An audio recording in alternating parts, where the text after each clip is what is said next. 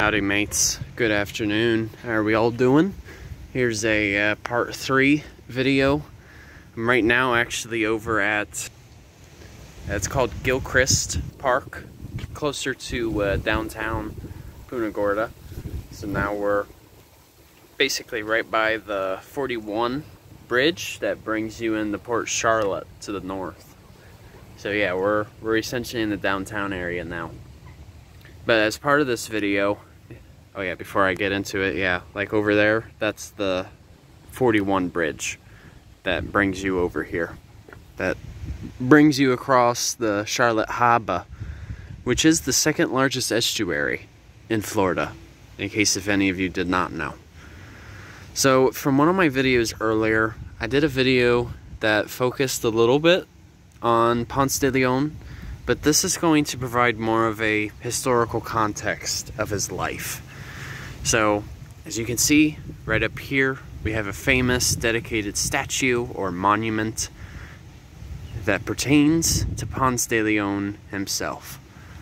Now, what's actually fascinating about Ponce de León is I feel he is a conquistador, or in English, conqueror, who does not receive as much of a, what you call, recognition as that of someone like the evil and cunning Christopher Columbus.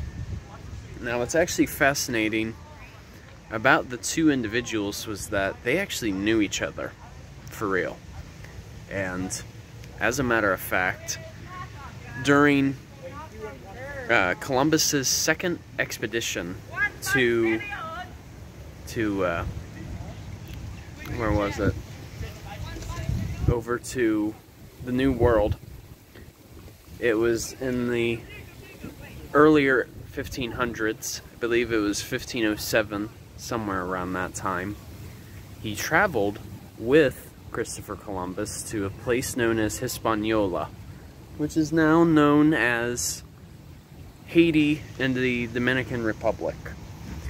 Now, for the few years, actually, till I believe 1510, somewhere around that time, he actually served as a commander in that area.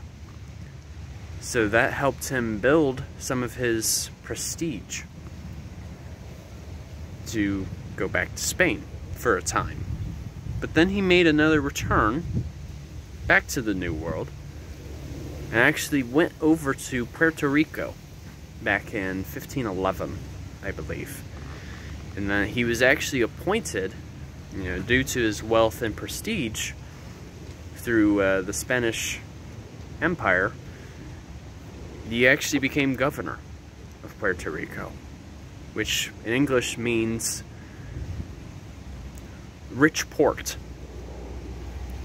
So, once he was a governor for a couple of years, he actually received a commission from the king, basically, to go out and explore new lands. So his expedition started in 1513, in which he discovered some land to the east from where he was staying in Puerto Rico, and he actually came at the perfect time. It was around Easter. So that usually in Easter, that's during the springtime, and that's when a lot of the flowers begin to bloom. And so he actually decided to name this new piece of land La Florida, which, for those of you who don't know, which I feel all of you should know, for any of you who reside in the state, Florida literally means flower in Spanish. So it just goes to show that this state does indeed have a lot of Spanish roots, because, you know, those were the, I mean, it's claimed that Ponce de León was the first Spanish conquistador to discover this land, but I honestly disagree with that, because I'm sure that there were several other explorers before he came onto this land. But he's just one of the first recognized anyways. But with that being said, he named the land because of the blooming flowers. And eventually he made his way around the state and actually found this place, in which he actually called it Bahia de Carlos, also known as the Charlotte Harbor. Now, as always, he did face the indigenous tribe of the Calusa, and he wasn't quite welcomed at first. So yeah, that was back in 1513. But then he went back to Puerto Rico, I believe, and 8 years later, he actually came back to this same place with over 200 men and supplies, especially in the form of livestock and food. And he set up a camp at where I actually was just earlier, which is actually called Ponce de León Park. He actually had a camp set up there, and he wanted to see if there was possibility to provide a new settlement into the area. However, though, he was actually unsuccessful, because by then the Calusa were a lot more familiar with recognizing new settlers, and they knew that they were going to try taking some of the land. It's difficult to say if they knew if the Spanish were going to try forming, a mutual partnership. It's difficult to say. I mean, usually that doesn't really happen when a conquest occurs. So, a battle happened, and unfortunately, Ponce de León was shot by an arrow that contained poison, and then he retreated back to Cuba and died of his wounds.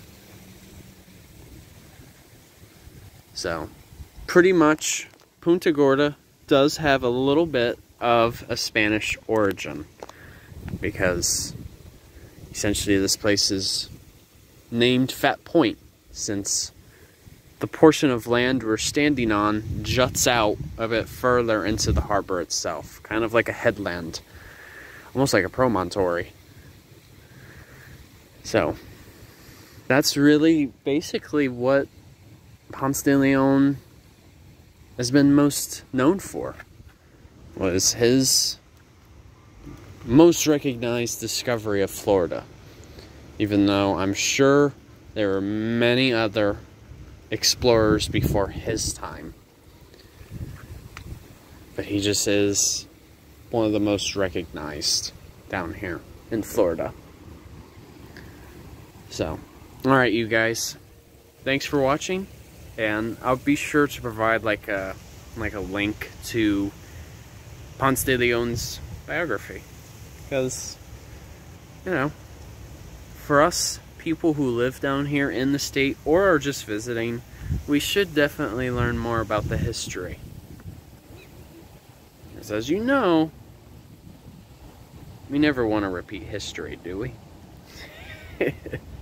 So, alright you guys, take care, enjoy your Wednesday, and journey on our journey is once again outwards. Take care folks, see ya.